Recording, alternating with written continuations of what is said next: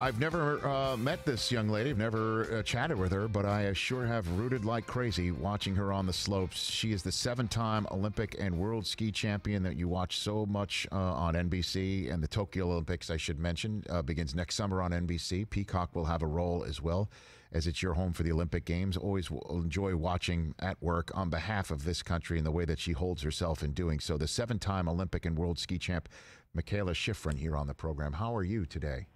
Hi, I'm doing okay. How are you? I'm doing fine. I know I kind of started the interview with that question, and that's my normal default, even though I read the New York Times story on you saying that, you know, when you're asked that question, you don't quite know how to answer it these days.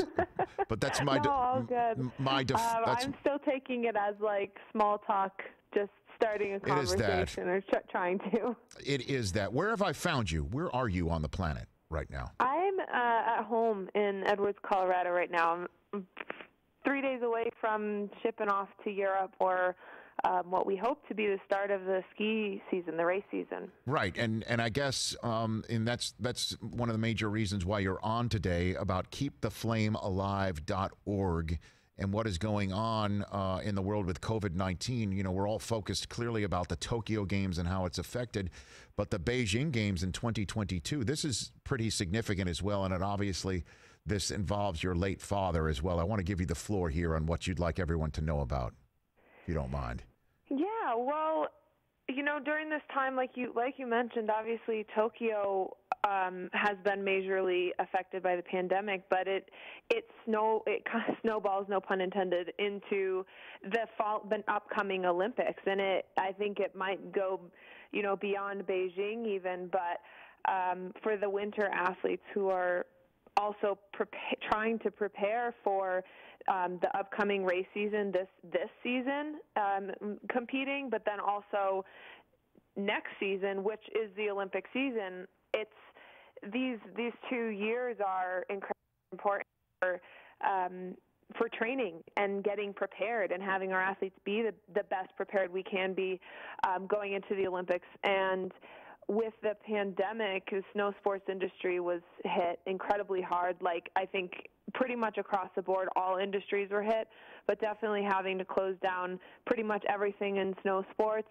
several months earlier than expected, and you know, having to shut down. U.S. Ski and Snowboard just had to shut down everything like everyone else, and it took a huge hit. And then, you know, kind of waking up in the face of a pandemic and trying to how do we manage running everything again. And, you know, you have a lot of extra costs, a lot of extra travel with including quarantine, which adds 14 days to travel, and meals and lodging for athletes that U.S. Ski and Snowboard would have has been covering.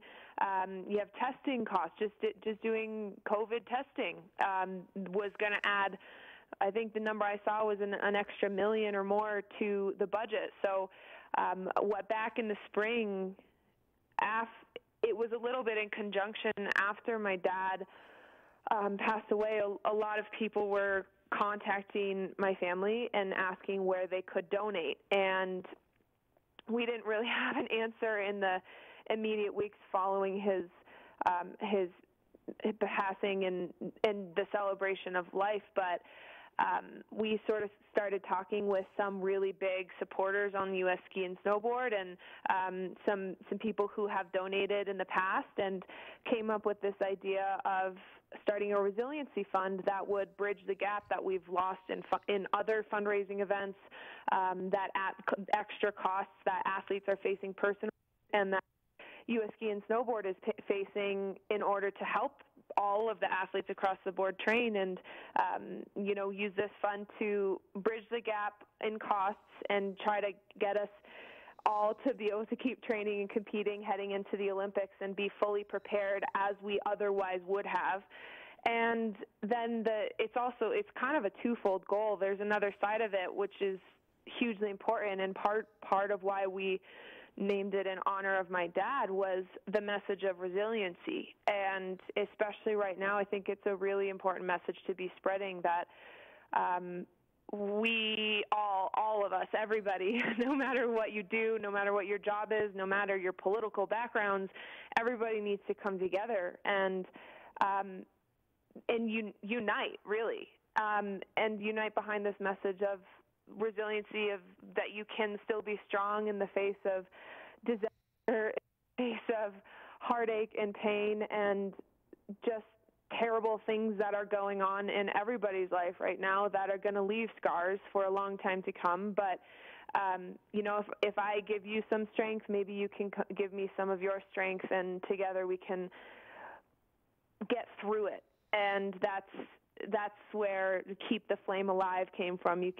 There's more details at keeptheflamealive.org, like you had mentioned, but that's where that whole message came from. And I think the fundraising is hugely important for athletes on the U.S. ski and snowboard, but message of spreading resiliency, that's, for me, in a lot of ways, that's equally as important. It's a mental battle. It has been for me this entire summer, and we've done some interviews with. I have an interview up on the website. Several other U.S. ski and snowboard athletes have some really great interviews and a lot of great insight to share about resiliency on the website. And we're planning to just continue sharing stories and continue sharing that message, because whether you're able to donate or not, I think everybody can use a little something that will uplift them, especially right now. Keeptheflamealive.org. Mikaela Shiffrin here on the Rich Eisen Show. I lost my dad in December. Oh, I'm sorry. Well, no, I'm sorry for your loss. My dad was 82, and it was still sudden. Your dad was younger, and obviously it was still sudden. But just hearing you say, I can give you strength, you can give me strength. That was my strength in the immediate aftermath. It really does mean a lot. It really does. And I had not lost a parent, and I really didn't know what it was like until it happened. And I would always hear that, like, what can I do for a friend? And they're like, well, just you reaching out or you doing X, Y, and Z really means a lot. And it did, it really did. And for you to combine that along with obviously something that you're known for, and obviously your dad inspired you in. It really is beautiful. It's beautiful. Thank you. Well, everybody involved with getting the resiliency fund, started and up and running. I'm super grateful, and I'm really proud of it. We're all really proud of it, and I'm excited. Everybody, the response has been amazing. It's only, been publicly launched for a little over 24 hours, and people have been. I'm so proud of how we've gotten the message across, because I didn't want it to be something like, please donate, even though we're looking for donations. I wanted it to be like, we just have to help each other here. And like you said, people reaching out saying, what can I do?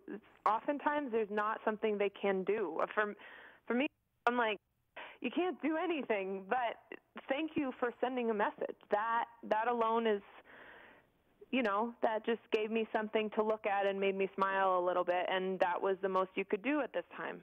Well, I mean, and you just keep doing you, Mikaela. I know, on your Twitter and social media, you've been talking about life events, and you'd probably get a lot of stick to skiing and a lot of a couple of those stick to just being USA, and you've got a voice, you've got something going on. But just also know this, I've got a 7-year-old girl at home, and my wife put her on skis literally at age 3, which is exciting, because especially since her dad loves après ski more than ski. Like, my problem, Mikaela, is stopping. You know what I mean? Like, I have an issue stopping. That's my concern, is how to stop. But but us being able to show her means a lot. It really does. So you should know that as well. I know I'm not asking any questions. I'm just kind of having a conversation with you. But, no, that's really nice. That's really nice of you to say. Thank you. And we're seeing pictures of you and your dad right now. We're seeing some video of that. When did you first get on skis yourself? When did that happen? I was 2.5-ish. Is it? It was in my driveway, actually. My mom and dad, they did this with my brother, who's 2.5 years older than I am, and taught us how to ski first in our living room. They put on those tiny little plastic skis and just had us, like, walk around the living room and just get used to the feeling, and then took us out in a sled, towed us up to the top of the driveway, and had us kind of ski down it. And then we got to graduate to the mountain, and then we couldn't hold either one of us back once we got there. That's it. So, you're saying there's a chance for my daughter. It's basically what you're saying. Certainly wasn't in the drive. Certainly wasn't in the driveway here in Los Angeles. I'll tell you that. So you're heading off to Germany, and then so what's your plan? Like, what do you want to happen? Obviously, the virus has its own say, clearly. But what are you hoping for from as a through line from here all the way to I guess the end of this year, even with Beijing in mind? Yeah, what are you hoping for? I'm hoping, looking at quite a few of the other sports right now and how they are operating, basketball, Formula One. A lot of sports are rising to the challenge, finding a way to include fans in a different way than before, but still including fans, and being able to compete and actually have their games and continue with the playoffs and race. And that's what I hope for ski racing, is that our season starts on October 17th. It's supposed to start on October 17th, and I'm hoping that the whole World Cup circuit will all be able to come together. And when I talk about the message of resiliency, it's really about everybody just saying, hey, this is less about me and more about us all being able to have our sport and to do our sport in the midst of a pandemic. And the pandemic's not going to go away before we are supposed to have our first race of the season. So we have to manage it and do the best we can. And it's great to see so many sports, promoting masks and getting the testing and getting their athletes in a bubble and trying to be aware of the global climate while you're still doing what you're hoping to do in your own little world, because it sets an example for everyone else and for all the people out there saying, we can't shut down our economy and do this and that. And this is how we continue life and sports and business and work and our jobs and keep the economy going. This is how we're going to do it. So it's not like an either or situation where we got to find a way to show up today and make it happen today, given our current circumstances. And I think that's what I hope for ski racing, is that we find a way to do that. Me too. In terms of resiliency, all you got to do is look at Jamal Murray and the Nuggets right there in Colorado, right? Right? That last game, I cannot believe the final shot. That was tore my heart out and just smushed it on the floor. Hey, but but that means there's just one more loss for them until they really get it going. That's the way. Yeah, exactly. They're gonna go another 4 wins, and everyone's gonna be like, "Oh my gosh, this has never happened in history." And Jamal, can we just quickly touch on the fact that Jamal looks small on the court, and he's 6'4". He's playing like he's 7'4". He's not a small guy, but he looks like a little ninja. It's unbelievable. It's really fun to watch them play right now. It is, and obviously they have been counted out so many damn times, and they keep getting off. They keep getting off the mat.